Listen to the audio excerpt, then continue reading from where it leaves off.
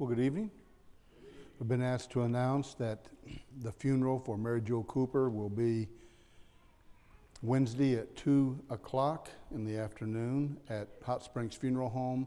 Visitation will be from 6 to 7 at Hot Springs Funeral Home on Tuesday evening, and the interment will be at Morning Star Cemetery. And certainly we give our condolences to the family. This evening, I want to conclude with what I started a couple of weeks ago, and that is Jesus in prayer. And when we left off with that, we were at the point of discussing that Jesus' model prayer struck at the taproot of two essential elements of practical religion. Now, when we read this prayer, we go through it very rapidly. It takes some 30 seconds to read that prayer, maybe less. But the implications are far-reaching. And, point number one to all of this is Christ is giving us points here that dealt with man's relationship to God. Now, when we look at the prayer in that vein, we can understand why it is that Jesus would address his prayers, and whether we call this the model prayer, the prayer in John 17 the model prayer, our Lord and Savior is addressing the prayers to his Father. Now, he does that for a specific reason. Our Father which art in heaven really is appealing to the fact of whether or not we actually and truly know God as Father. Now, don't let that just be taken by you lightly. There are grave implications concerning this. Matter of fact, giving God the respect, the praise, honor, and glory that Brother Shelton prayed about earlier, is what it's all about, the idea of worship, from the idea of proskuneo, any way you want to pronounce that, bowing before God, kissing the ground toward, kissing the hand of, talking about reverence and respect for who God happens to be. I don't know about you, but I remember, even though my father and I did not get along, and I've told you many, many times, ad nauseum, I'm sure, meanest man ever met in my life, meanest man I've ever known in my life. But I still remember that I had to respect him when he said something. And I did that because of a small word called fear, right? My dad could look across the room at me, and I knew whether I was in mild trouble, somewhat trouble, or I was going to get a beating. I just knew it. I knew and attaching that idea to my father, and people talked about father, and growing up in an abusive home, as I did, and not, physical abuse, and that's the kind of abuse we had, physical and verbal abuse. Children, my mother. Growing up in that type of home, I honestly thought all fathers were like that. I thought that's what a father was supposed to be. I thought that's how everybody's father acted, until I got old enough to be at other people's homes. And then when I saw that actually most fathers were not like that. When you talk to other kids, and kids talk about, well, I've never seen my dad do any of that. So what I'm referring to here is a lot of people, as I've said in the past, grow up, and whenever they hear the word father, they don't naturally conjure up thoughts of a safe abode, or of somebody that's loving, somebody that's kind. And so it's a somewhat difficult transition to go from the idea of an earthly father to a heavenly father. But whenever you catch on to that idea and you see what type of father, and it's a sad thing. I told Vicki whenever we married, I told her, I said, it's a very sad thing, but I never want to be the father my father was. I wanted to be the father her father was. I saw the quietness, and I saw, the patience, and I'm working on that one. And I saw the love, and I saw the respect he garnered, and I saw that when he gave his word was his word. And he was Christian, and every fiber of his being wanted to be Christ-like. Now, he wasn't a perfect man, we all know that. But when I think of Father, that's what I conjure up in the earthly sense. When I talk about my heavenly Father and read about it, it blows me away. Now watch what is said here in 1 Corinthians 8, 5, and 6. Paul said, "For although there may be so-called gods," small lowercase here, "in heaven or on earth," in other words, he's giving into this idea, not condoning, but saying, okay, let's take forsake for granted. Let's just take for argument's sake. There are many gods here on heaven and earth, as indeed there are many gods and many lords. He said, I'm just going to come out and say that because that's what you believe. And certainly all of us understand many gods and many lords. Yet for us, there is one God. It goes back to Deuteronomy 6 and verse 4. He said, under the Jewish law, we had that part right, Paul is saying. There is one God. So when Jesus is on this earth and he says, this is how we pray, our Father which art in heaven. He goes on to say this, the Father from whom are all things and for whom we exist, notice that, and one Lord Jesus Christ through whom are all things and through whom we exist. So let me tell you something about this. In this old world, and it's nothing new, we've been studying in Bible class, my Bible class over, the exalted Bible class over here, 124. But we've been studying in that class the last couple of weeks about the Muslim faith and what they believe and what they try to employ and what they try to demand of their believers. And the idea of how their God is different from the Christian God and their faith is different from our faith. And certainly it is. And Paul is saying, listen, in my time, some 600 years before Muhammad, by the way, in my time, we're wrestling with this same idea. Many gods, many lords, and here you go. When we talk and we pray, our Father, do we understand what that means, church? Jesus is talking about our relationship, man's relationship to the Heavenly Father. Do we understand it? Do we know it? Hallowed be thy name, or halloweth be thy name. What was meant by this? Well, do we reverence God properly? Do we really? Dalton and I were talking this past week about euphemisms and how euphemisms are used, and people use words that stand for God and stand for everything else. Sometimes they don't know what they're talking about. They don't understand what they're really saying. Use it all of their life. Do we reverence God? What does it really mean to take God's name in vain? Well, vain meaning empty, of course. But notice this, 1 Chronicles 16, 24 through 26. Scripture says, declare His glory among the nations. In other words, it doesn't matter who's listening. Our Father which art in heaven, hallowed be thy name. Reverend is your name. His marvelous works among all the peoples.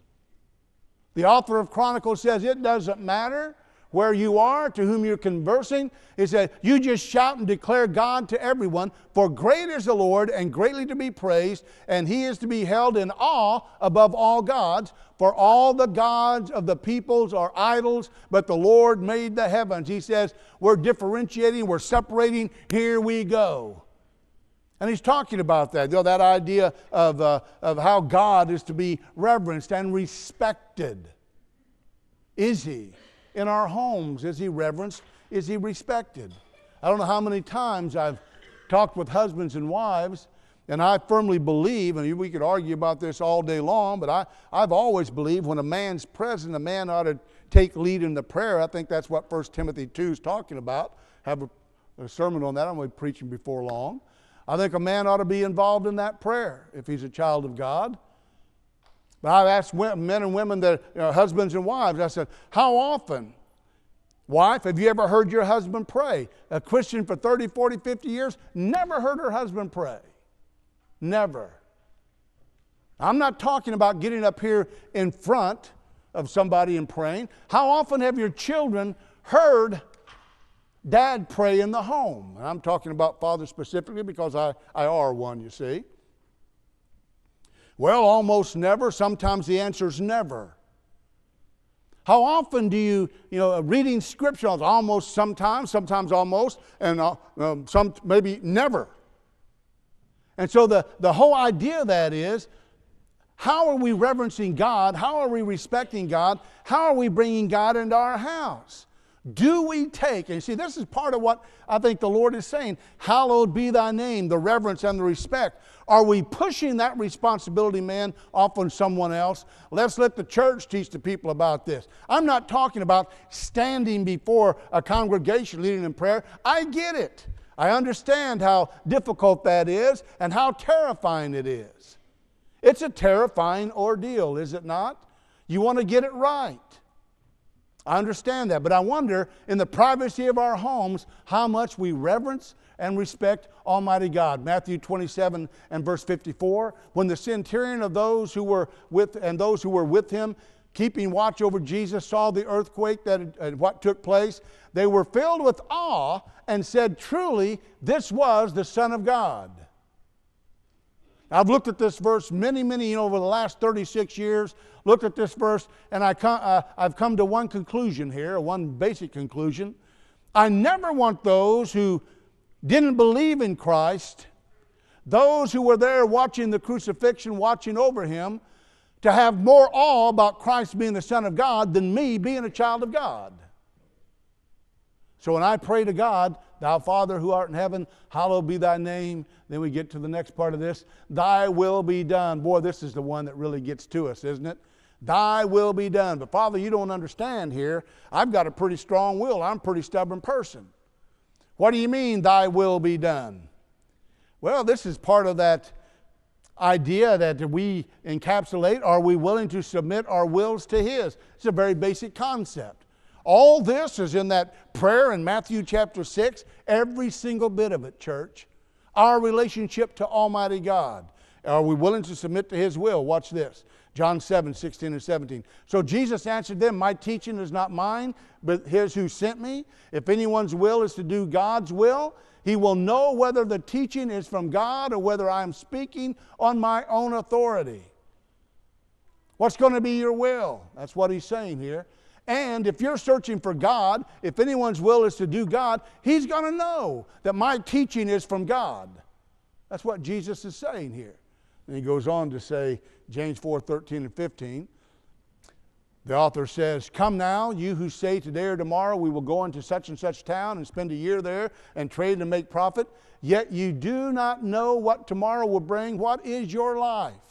For you are a mist that appears for a little time and then vanishes away. Instead, you ought to say," watch this, "If the Lord wills, we will live and do this or that."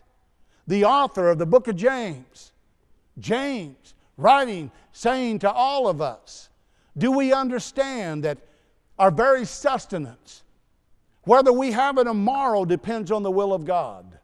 Do we understand that we are children of God only by the grace of God and because it's God's will? Do we understand that we get to fellowship like we did today? And it's all because God lets this old world stand. It is God's will. And so everything we are about, it's the very will of God. And boy, when we get that, all that's in that prayer. Let's get to something else. How about another 4 or 5 minutes? "Give us this day our daily bread." That's talking about, of course, our realizing and recognizing that our source of our needs come from God, and we're thankful to God for that. I want to go a little hurriedly here. Jeremiah 29, 10 through 11, one of my favorite verses in Scripture. Vicki has it, verse 11, in her office. "For thus says the Lord, when 70 years are completed for Babylon, I will visit you, and I will fulfill my promise, fulfill to you my promise, and bring you back to this place." God said, I'm not going to abandon you or leave you out there. Hebrews 13 and verse 5, I'm never going to forsake you. I'm never going to leave you. And then look at verse 11. This is God, this trying to get us to understand that everything we have, our sustenance, it all depends on Him. I like that idea. There's an idea in Scripture where Jesus Christ is called basically the capstone, if you will. And the capstone, as I've told you before, in an arch right here that holds the arch together, keeps it from collapsing this way, is called the capstone. And it's just right there in this arch, the capstone, the support. 1 Corinthians 3 and verse 11, Paul made the statement that Jesus Christ is the foundation. There's no other foundation in heaven laid which we have to build upon than the foundation of Christ. And verse 11, God says, "For I know the plans I have for you, declares the Lord, plans for welfare and not for evil, to give you a future and a hope." Lord, give us this day our daily bread. Let me always realize when I bow before you, let me always realize when I awaken in the morning, the way I'm going to be successful. And Dalton hit the nail on the head. You know, what's true success? The way I'm going to understand about making each day is understand I'm serving you, Father. Let me do that. Let me not impede my own progress. Forgive us. I'm not going to get through tonight, but that's all right. Maybe a part 3 to this. Do we confess our sins to Him properly and regularly? Brother Smith, I have no sins. The Bible says that's not true. Watch this. 1 John 1, 8 through 10. If we say we have no sin, we deceive ourselves, and the truth is not in us. Now, run the scriptures back. What does that mean, the truth's not in us? John 17, 17, Jesus said, sanctify them through thy what, church? Truth. Thy word is truth. John 8, verse 32, Jesus said, and ye shall know the what? And the truth shall make you free or set you free. You say you have no sin, you're making the Word of God to be a liar. You say you have no sin, you can't possibly be set free because you're not connected to the truth. So all of that is in this prayer. It says in verse 9, if we confess our sins, He is faithful and just to forgive us our sins and to cleanse us from all unrighteousness. If we say we have not sinned, we make Him a liar and His word is not in us. So Jesus says, I want you to recognize who the Father is. I want you to revere Him. I want you to understand from where each and every blessing comes. Ephesians 1 and verse 3, it's only through Christ. And I want you, along with this, to understand you are a sinful person and you need to pray each and every day. Forgive us. Wonder why Jesus said that is a part of prayer. One more point, and we're going to close tonight. Don't want to. Thine is the kingdom. I may not close yet. Just give me about 5 minutes. Thine is the kingdom and the power and the glory. And the point here, of course, can we ascribe these divine possessions and attributes to God rather than usurp them? Father, this is not my kingdom. Boy, people need to learn that lesson. I've seen 36 years of ministry where people, they don't care whether they tear the church up or not because they want their way. They don't care. And every single division or split I've ever seen in the church or ever read about church, it's about a power struggle, somebody being selfish, wanting their own way. So whenever you see this, remember how Jesus told us to pray. Thine is the kingdom, and it is the power, and it's the glory. The church doesn't belong to me.